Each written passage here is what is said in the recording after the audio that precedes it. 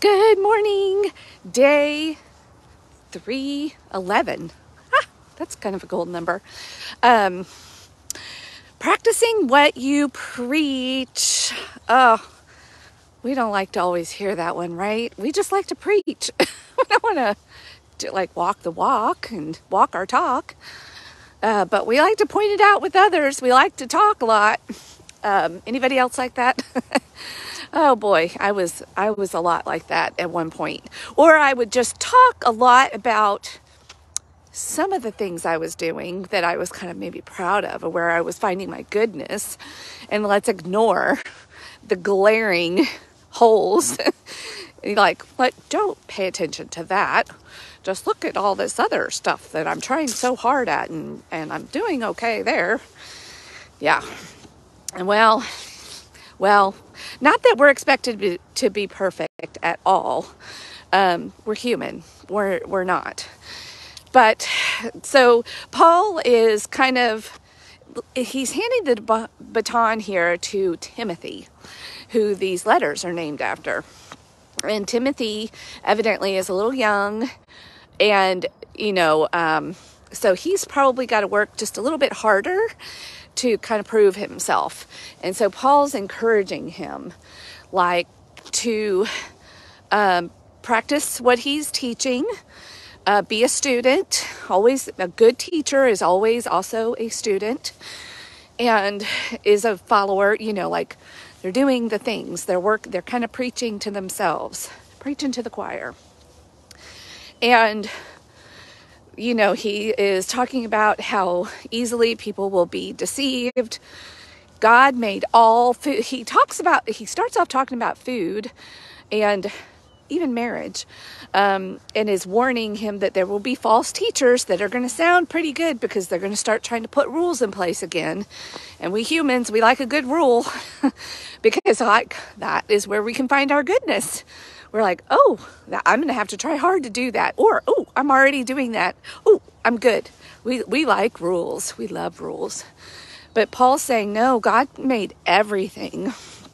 And as long as you give thanks for it and you know that he made it, you're free to eat it.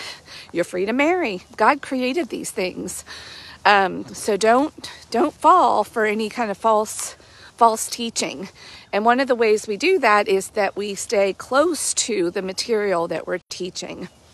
Sometimes as teachers, whether you're a parent or a leader, or you're actually a leader at work, we're all leaders, even if we've never thought of ourselves that way.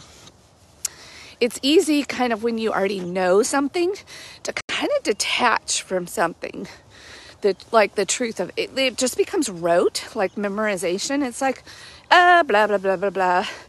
And then you're not really staying connected to it,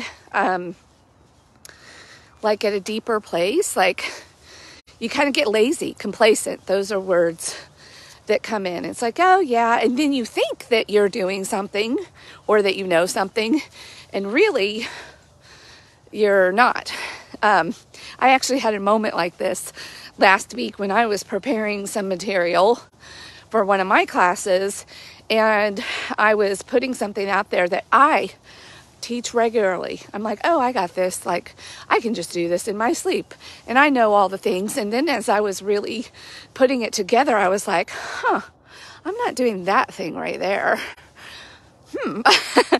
I thought here I was a little high and mighty about this, and I hadn't really focused on this thing over here. I was not, yeah. So, lesson learned. I was like, whew. And he says, be of spiritual, sorry, there's something over there that was just distracting me, getting my attention. By the way, beautiful sunrise here this morning.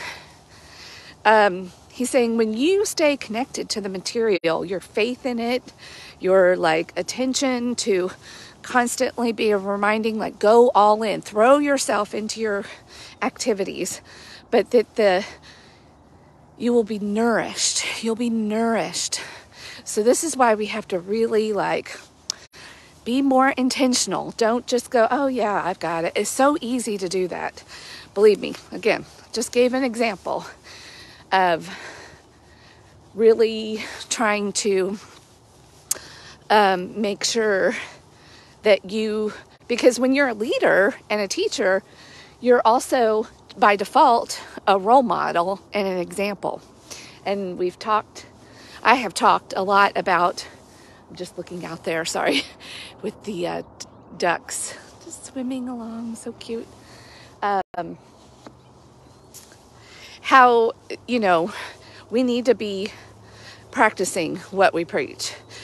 People are watching, we're watching us, how our actions, like your actions speak so loud, people can't hear what you're saying. So, are your words lining up with your internal values, with what you're talking about, what you're teaching, whatever the subject material is? See how these things have, even though we're reading the Bible, there's such practical application beyond just our faith. It is important, with faith, certainly, but it's just such a practical book. Teaching and wisdom and how to be a good teacher. And Paul says, especially because you're young, Timothy, people are going to be watching you even more closely.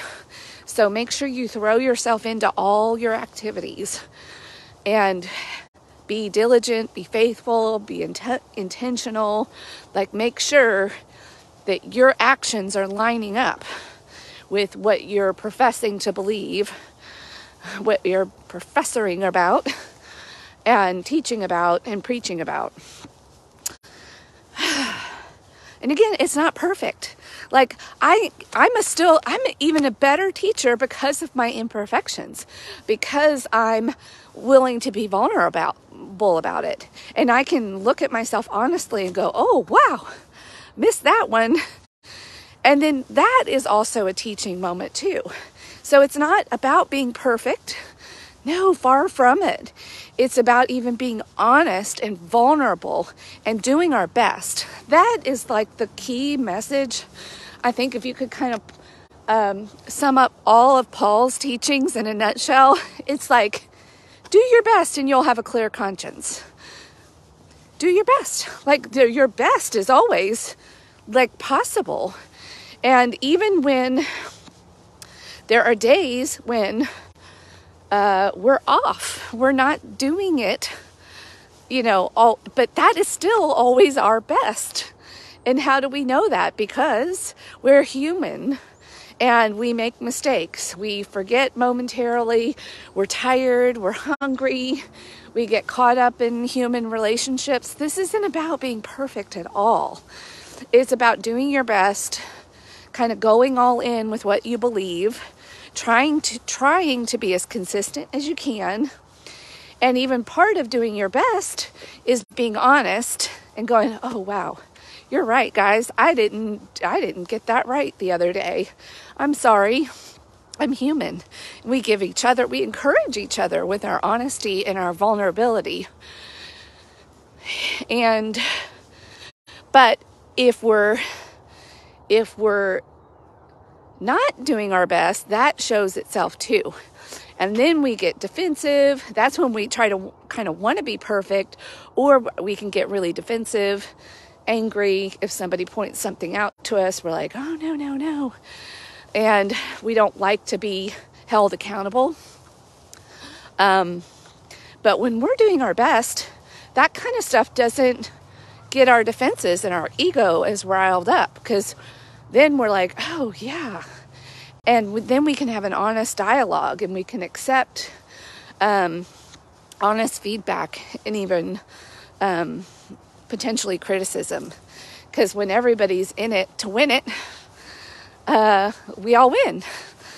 And when we're all for each other and it's about the faith and about the thing versus our egos, then we don't have to take things as personally.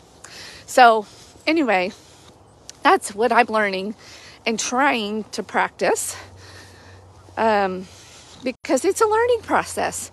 Becoming takes a long time. It takes a long time when you've been doing things one way and then trying to do things a new way. There's this in-between time, and you're always in an in-between time because there's never a point of arrival. So just do your best.